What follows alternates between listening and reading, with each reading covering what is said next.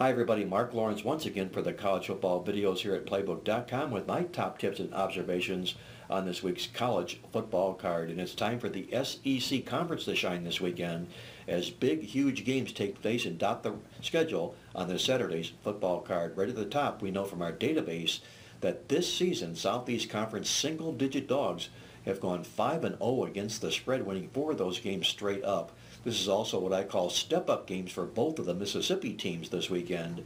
They're involved in big football games where they're in near-win situations. Ask me whether I think Ole Miss and Mississippi State will complete the mission. I don't think so.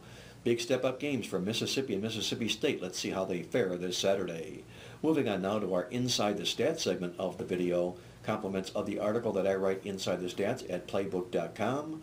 Noting from our database that the top rushing and passing teams in college football this year against other FBS teams, right at the top of the running list is Wisconsin, averaging 403 yards a football game running the ball. The worst team, how about Wake Forest, just 13 rushing yards a contest. On the flip side, the best passing team is Washington State at 481 yards a game. The worst team, Eastern Michigan, just 90 yards a game through the air for Eastern Michigan. Wrapping it up now with our top stat play on the football card. Before I get to that, I want to remind you that my college football Fall's Favorite Game of the Month kicks off Saturday. We're documented 31-11 in this play since 1990. It's all part of another $99 football weekend of winners where we went 4-1 last weekend.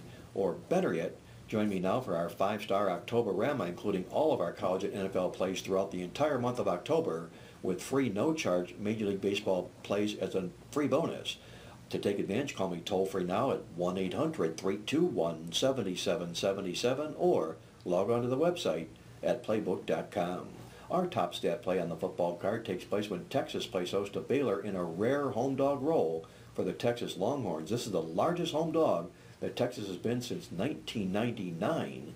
And in fact, looking inside the series against Baylor, Texas is 27-3-1 straight up at home since 1953. With only one loss by more than 10 points.